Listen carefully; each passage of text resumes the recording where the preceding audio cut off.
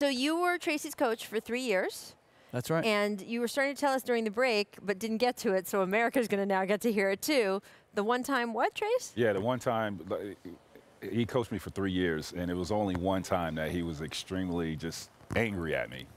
Like ready to like rip his face off. So we're up 3 at home against Sacramento. They take a timeout. There's like about 3 seconds left. We have practiced all year, like we're always going to take the foul.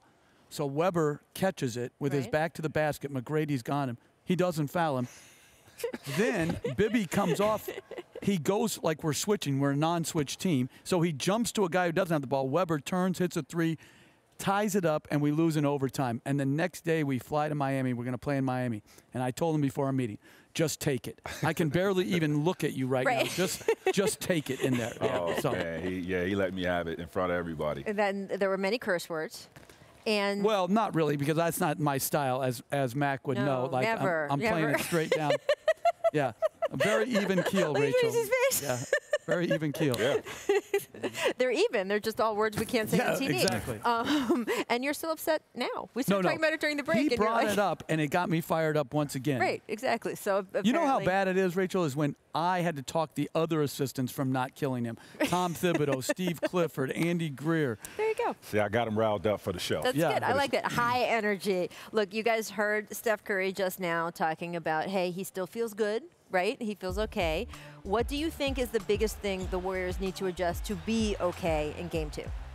Well, I think they're limited offensively with the weapons that they have right now and because of their health.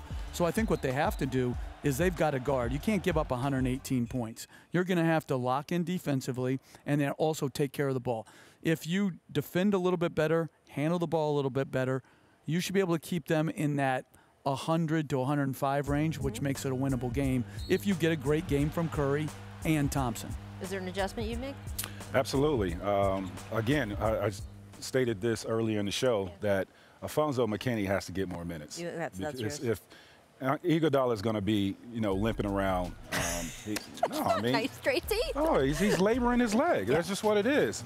You need a third guy to help Clay and Steph relieve some of the pressure off them. He has been that guy defensively and offensively. You go back to the Houston series, the threes that he was hitting. You need McKinney to come in because I think he can knock down those shots and he could give you extra possessions on the offensive end, which he showed in the Western Conference Finals. Well, that's what I think. I love his offensive rebounding. And yesterday they hurt Toronto with second shots that led to threes. So a big factor in the game. And I think Cousins, if Iguodala is severely limited, I think Cousins has to be able to give them quality minutes, 18 to 24, because I think they're going to need the punch. And I thought his pick-and-roll defense was better than people want to give it credit for. They always want to nitpick his defense. I thought he did some good things. It's tough, though, with Boogie. We're going to talk about a little bit later in the show just how and when to use him and how much he can be used and all of that stuff.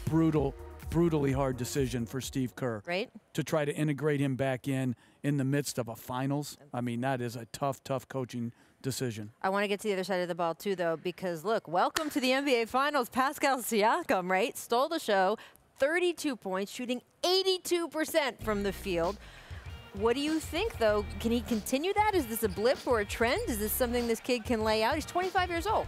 The above-the-break threes, I don't think will continue on. But if he gets layups in transition, he's going to keep making those. Right. And he went at Draymond Green a couple times as Green tried to influence him left, and he finished with his left, and he took that challenge on. So I think they've got to do a better job individually. But most importantly, they got to take away his transition layups. You can't give guys who need confidence to bolster their jump shot confidence, layups. And that's what I saw last night. I was watching the game. Before he scored a point, he was kind of hesitant about taking that outside shot. Once he got that easy basket, it's like the weight of the world lifted off this kid's shoulders.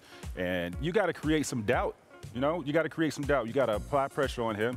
Have him start out 0 for 5, right? So he don't feel comfortable taking those outside shots because he was real comfortable last night. And that is, of course, what we heard Steve Kerr yelling at his team, and that transition defense, come on, guys, that sort of thing. I mean, look, I will say Draymond seems to have a problem when longer guys like that go at him. He's so crafty, though. What adjustment do you think Draymond's going to make to Pascal? Well, I think it's going to be twofold. They got up and they really pressured Draymond Green when he had the ball.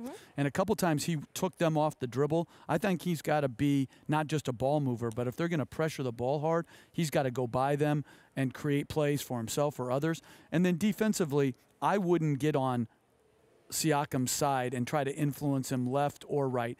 Green is such a good defender. Stay square in front of him, move your feet, and make him finish over the top. You know what I didn't see? You know what I didn't see from Golden State? You know the play that they always get where they come off a pick and roll. Draymond is in the middle of defense, and the pressure is on the back of that defense, and they throw that lob.